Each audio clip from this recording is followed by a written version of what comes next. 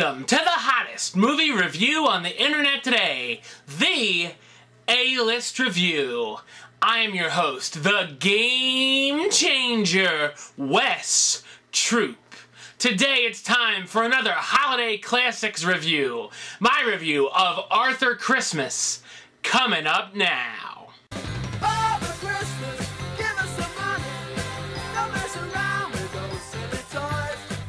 When a child's gift gets left behind, Santa's son goes on a mission with his grandfather, a former Santa, to deliver the gift by Christmas morning. So what did I think of Arthur Christmas? I thought it's a charming animated holiday film. The animation is very good and it's impressive. There are also some witty laughs here. The film is creative and different from the other animated holiday films out there, which is a nice breath of fresh air.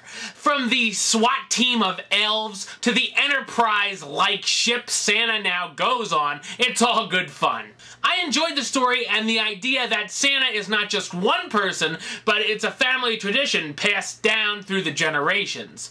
Also, there's a great message to this film, and the script is full of heart. The talented voice cast includes James McAvoy as Arthur, the son of Santa who goes on the mission, Hugh Laurie as Steve, Santa's other son, Arthur's brother obviously, who is next in line to become Santa, but he's lacking just a few important qualities. Jim Broadbent as Santa himself, Bill Nighy as Grand Santa, the father of Santa, and Imelda Staunton as Mrs. Santa. If you're looking for a well-done holiday movie to watch with the family this year, Arthur Christmas is worth your watch. Therefore, the A-List gives the film Arthur Christmas the rating of Do It. Yeah, it's a fun little flick. So, if you want to check out Arthur Christmas for yourself, you can do like I did, get it through Netflix. You can find it at Redbox, and of course, at a DVD or Blu-ray store near